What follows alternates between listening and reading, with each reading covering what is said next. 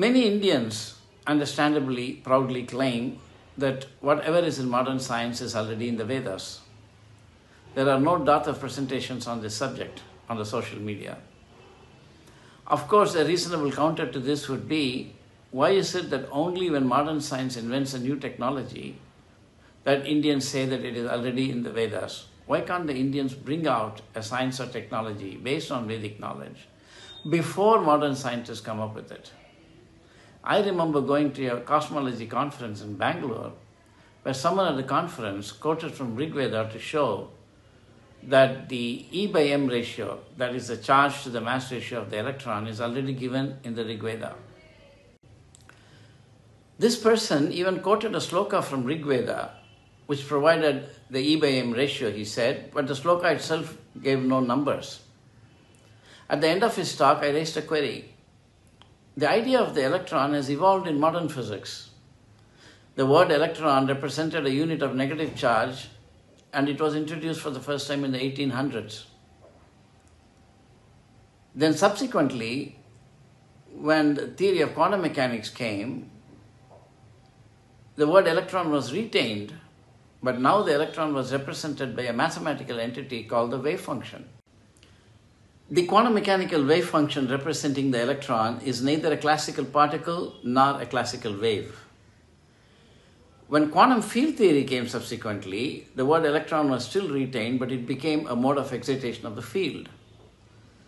Thus, although this word electron has been used since the time Thomson measured the E by M ratio, the concept of electron has undergone radical change. The notion of electron may evolve further, and it may even get eventually replaced. When that happens, what will happen to the Rig Veda sloka that presumably gives the E by M ratio? Will it have to be given up? So this is the problem in playing catch up with science. Some years ago, I met the head of an Indian group which is very interested in proclaiming the greatness and knowledge of the Indian Vedic tradition for the modern times. I was introduced to the head as a monk who is also an active research scientist presenting Vedic knowledge scientifically.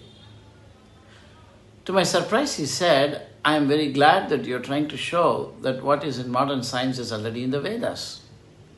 I replied to him, well, I am moving to give a new solution to the as yet unsolved quantum measurement problem in modern physics. The solution is compatible with Vedic concepts of matter.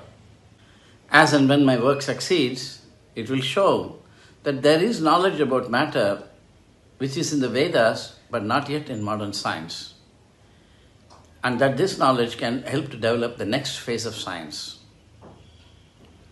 What are the details of this concept of matter and how are they being applied within modern science?